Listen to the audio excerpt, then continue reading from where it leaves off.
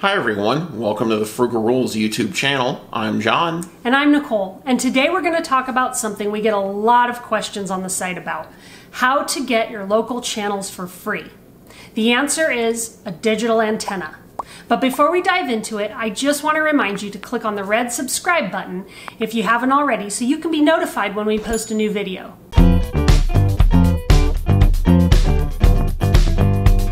Okay, now, just in case you're wondering what a digital antenna is, let's explain real quick. Do you remember rabbit ears? Metal antennas that looked like a V and sat on top of TVs in everyone's home? This is how we watched TV before there was cable. Well, about 10 years ago, rabbit ears got upgraded to digital antennas. Now, instead of an analog TV signal, local stations broadcast digital signals. The content is free, but the only way to get it is with a digital antenna, which you have to buy. The good news is that they're very affordable. We'll get into setting one up in just a minute. But first, we need to talk about two other things: what type of digital antenna you need and where to put it. Okay, so the first question, what type of digital antenna do you need?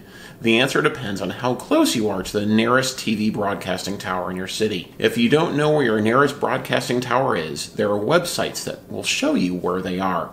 The FTC has a great one, which we link to below, but it assumes you're using an outdoor antenna mounted 30 feet above the ground. Those are great, but they are more expensive and a little harder to install. If you live in a fairly big city like we do, you most likely will not need an outdoor antenna and will be fine with an indoor one like our Mohu Leaf. We recommend checking the FTC site, but also visiting Antennas Direct to see how close you are to the nearest tower. We link to this site as well below. Antennas Direct sells digital antennas, and it's fine if you want to buy one from them, but I'd recommend price checking on Amazon first because you may find a better price there. So let's just look at a quick example. If I go to Antennas Direct and enter my zip code, and it shows me that there are 4 broadcasting towers within 35 miles of my house. There's another 2 within 50 miles and a final one within 60 miles. Knowing that we have multiple towers within 35 miles of my house tells me that we just need to make sure we buy a digital antenna with a range of at least 35 miles. Looking on Amazon, I can see that a Mohu Leaf 50 has a range of 60 miles. This is great news because we can get all the towers near us with it, and it only costs 50 bucks. That's right, Nicole, and once you select a digital antenna and get it into your home, you need to figure out where to put it. Obviously, it's going to be near your TV, but the direction you point it makes a big difference. You've heard the old adage, location, location, location, about real estate. Well, it's also true about digital antennas. You need to point your antenna in the direction of your nearest broadcasting tower. Going back to the Antennas Direct site, you can see little black dots on the map. The red locator dot is our house. The black dots show where the nearest towers are. Since the nearest one is southeast of our house, we want to place the antenna high up and facing southeast to get the best reception. When you set up your antenna, you have to play around a bit with it to get the best reception. Okay, now it's time to show you just how easy it is to set up an indoor digital antenna. And believe me, if I can do it, I know you can too. Your antenna will come with a cable and a power cord. The cord will make it super easy for you to see where to plug it in because it's labeled to TV. Depending on what model you buy, you may also get a 16-foot coaxial cable, which you can use to stretch your antenna a little farther away from your TV. Why might you need this? Well, like we said before, if your TV isn't in the best spot to receive the TV signal coming from your nearest tower, you might have to put your antenna a little farther away to get the best reception, which is when you might need a longer cable. We get great reception pretty close to our TV, so we don't need it. Now we actually have a Mohu Curve, which is a solid frame and base, and it's a little different than the Leaf, which is thinner and flexible like a leaf. If you buy the Leaf, you also get some sticky tabs that you can use to stick the antenna to your wall. Mohu even says that these are paintable, so you can paint it to match your wall and have it blend in if you want. You'll also see a power adapter in your packaging. We actually don't use ours because our TVs have USB ports in them, so we just power the antenna through the TV. If your TV doesn't have a USB port, you can just plug your antenna into the wall.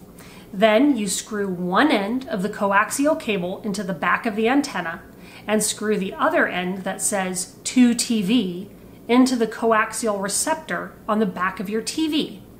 Once your antenna is screwed in, the next step is scanning for channels on your TV. Next, you want to turn your TV on and go to the settings area. Every TV is obviously different, so look for something like channels and inputs, or channels, or set up TV channels, and select that. From there, find the cable/antenna output option and select antenna. Then select auto program mode. It will tell you it will search for channels. Select OK. This will take several minutes. Let it search. Eventually it will start finding and showing you all the channels that are in your area that you can pick up. After that, go back to your TV home screen and select the TV option from your menu to start watching your local channels. So, as you can see, setting up a digital antenna is super easy and it should only take you a few minutes. Yeah, even if you're totally uncoordinated like me, and Nicole will attest to that, it's pretty painless. But once you have your antenna set up, you might decide you want more than just your local channels. If that's the case, there are a few excellent streaming services for you to consider. If you want to watch a deeper dive into all the best streaming services, check out our video on that topic. A great supplement to local channels through your digital antenna is the Disney Plus Hulu and ESPN Plus bundle. For just $12 a month, you receive all three streaming services. Disney Plus has already become a staple in our home. All the Disney Princess movies, all the Disney animation classics, along with all Star Wars movies and series ever produced is available. Hulu has a large library of on-demand titles including movies and TV shows and original programming like The Handmaid's Tale and Castle Rock. ESPN Plus has additional content that sports fans like me will love. The price is great, and when you pair it with your local channels, you'll have plenty of content to keep you busy. A second streaming service to consider adding to your local channels is Philo TV. For just $20 a month, you get nearly 60 channels. You'll get some of my favorite ones like HGTV and AMC. You'll get a lot more. The only downside to Philo is that it doesn't include sports channels. If not having sports is a deal breaker for you, I understand. Consider our third option, Sling TV.